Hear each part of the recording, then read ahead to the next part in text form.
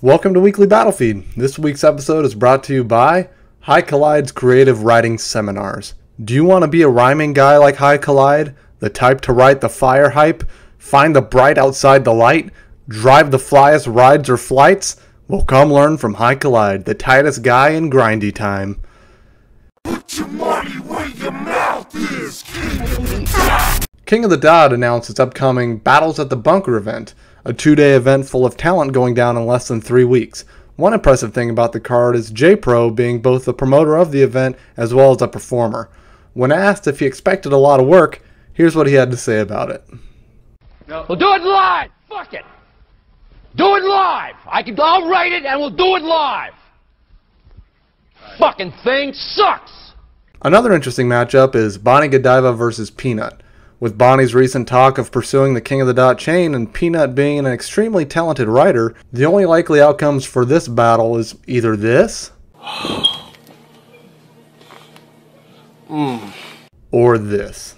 Friends and family will gather tonight to remember a Richmond girl who died to PNUT. She was very charismatic. UNANYMOUS was recently suspended from Don't Flop after threatening to fight a staff member, and later said he wanted nothing to do with the Battle League.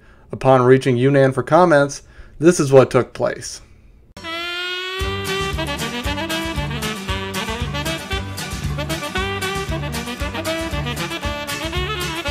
Don't Flop's Resurrection 2 went down over the weekend as well, and it featured DNA battling on a projector over Skype.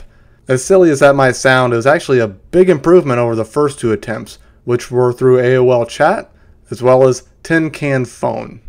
The world's most respected. URL recently uploaded a video promoting an upcoming UW event, which is very interesting considering the relationship or lack thereof both leagues have had in the past.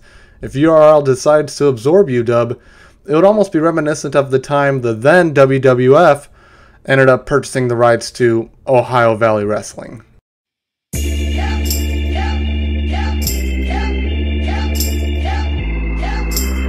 Now, I don't use this show as a personal vehicle for myself. The last thing this show needs is more of me.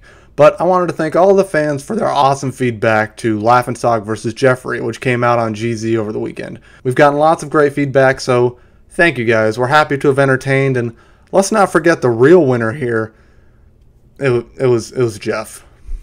And I'm proud to be an American, where at least I know I'm free.